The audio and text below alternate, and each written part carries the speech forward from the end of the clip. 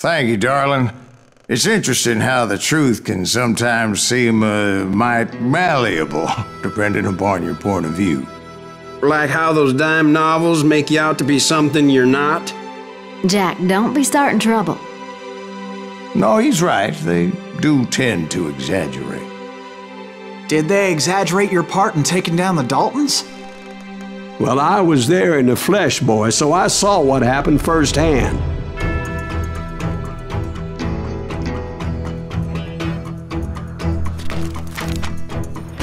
Those Daltons were lawmen once, before they all went bad, robbing banks and trains clear across the territory. Until Coffeeville, of course. I was one of the citizens who took up arms that day. Fighting on the side of the riot? I did my best, sir. We all did.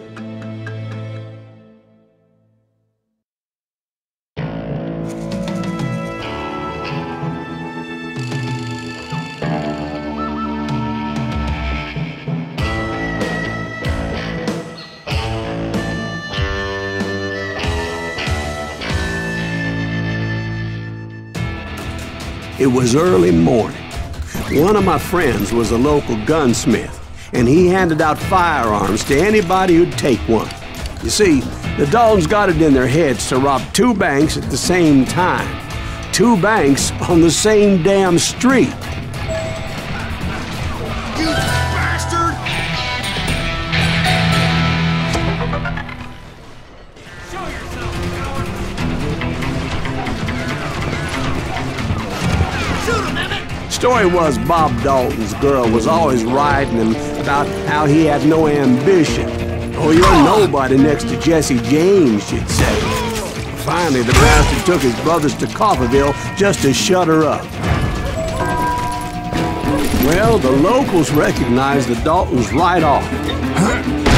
Before they could get away, half the town took up arms to defend their property.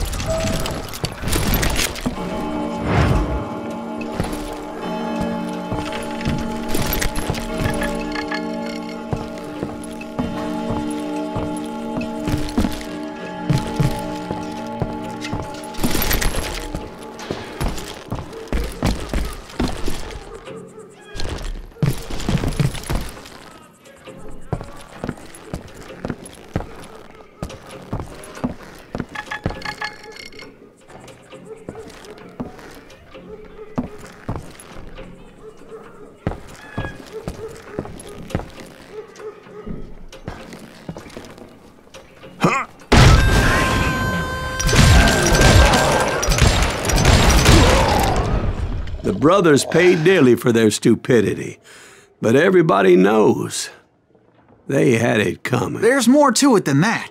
I read all about that day, so I know for a fact that it went down very differently. First of all, it was high noon. A posse of U.S. deputy marshals were on the rooftop across the street. Get ready. They're gonna make a move. The lawmen had been tracking the Daltons for months, and now they finally had them dead to rights. Among them was a bounty hunter feared by many a lawbreaker. This man had no intention of letting the Daltons slip away. The marshals tried to get the Daltons to surrender. They'll give up eventually. We just gotta wait till something bitches out. This bounty hunter knew that the brothers were far too proud to ever lay down their guns. He went in there alone to confront those criminals. One of the marshals shouted, "Where are you going? Are you crazy?" Hey, where do you think you're going, dumbass? That rifle's mine. But he paid him no mind.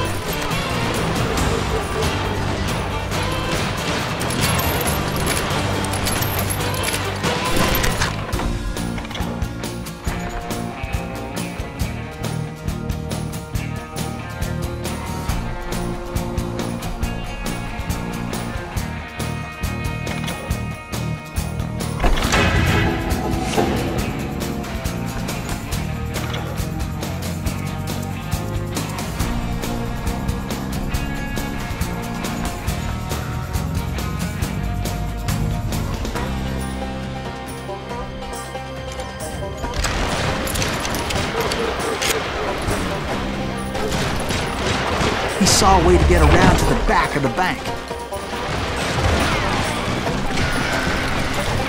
Then he figured out how to hit the Daltons from a direction they weren't expecting.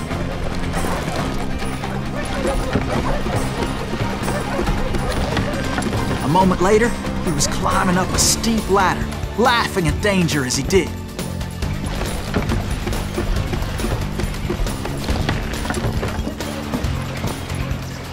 It was brave men like him who risked their lives to tame this wild country.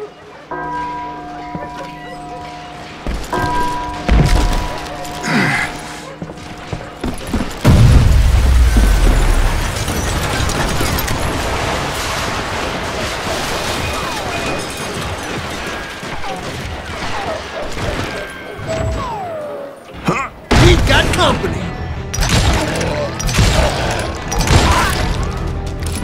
Heroic men like him, who did what other men couldn't or wouldn't to make this country free. Like Jim Bowie and Davy Crockett, who died defending the Alamo.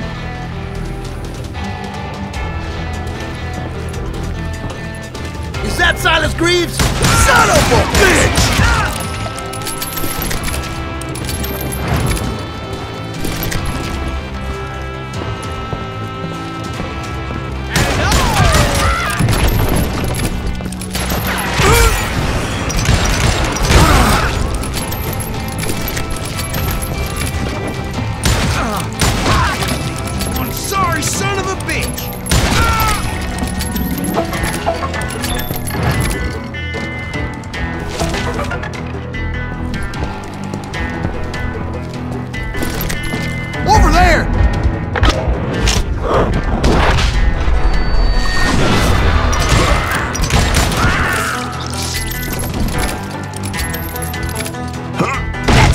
Greaves.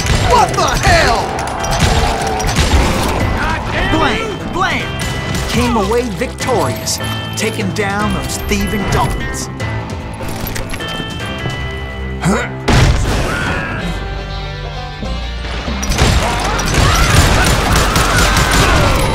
His name was Silas Greaves, and when the dust finally settled, he was the last man standing.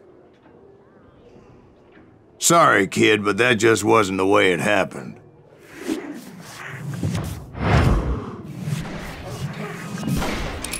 It was early evening, not high noon.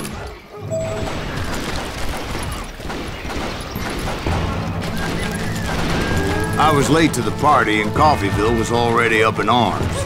The Daltons blew up a safe and were all set to hightail it out of there. Those pathetic deputies surrounding the bank were dropping like flies.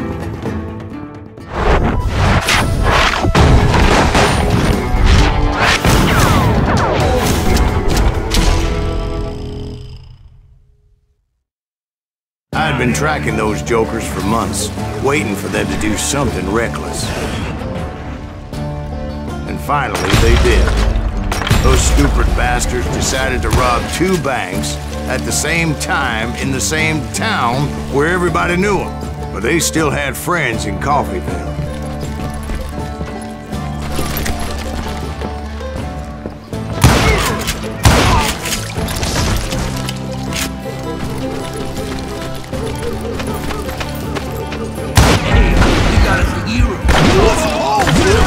Those friends came after me like a pack of wild dogs, tooth and nail.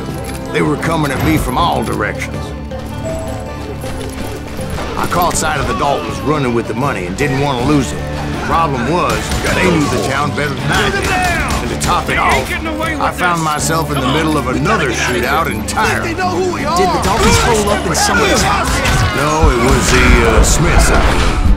They were cousins of the Daltons. They were shooting at the Browns, who were shooting at the Daltons. Which wasn't any surprise, because those 2 families have been feuding forever. And since the Joneses are related to the Browns, they shot at the Smiths, pissing off the Heimhoffers, whose daughter recently married a Smith.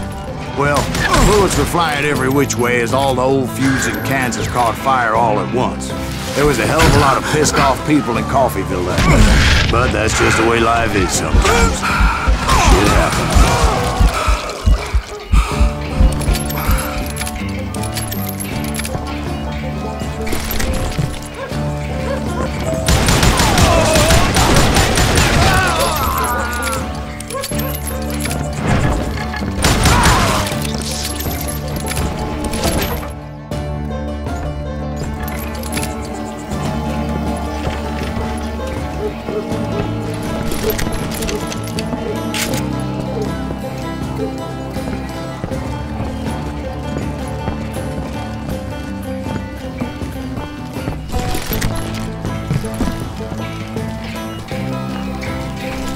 Dalton boys knew I would never give up. Those Daltons weren't the sharpest knives in the drawer, but they always stood together. They set a trap to slow me down and allow at least 2 of them to escape. The third brother stayed behind to plant me, just in case that trap of theirs didn't work.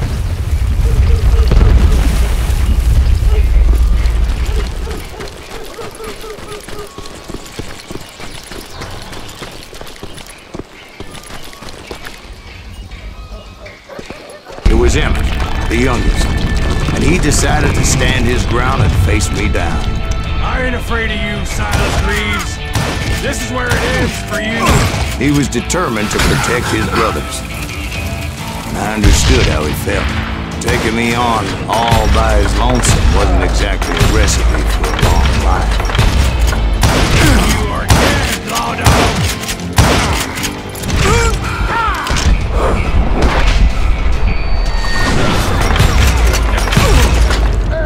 But Emmett Dalton survived the robbery in Coffeyville. He's the only Dalton who did.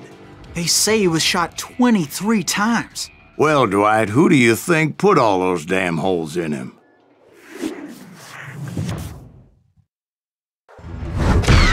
But I have to admit, that boy had grit.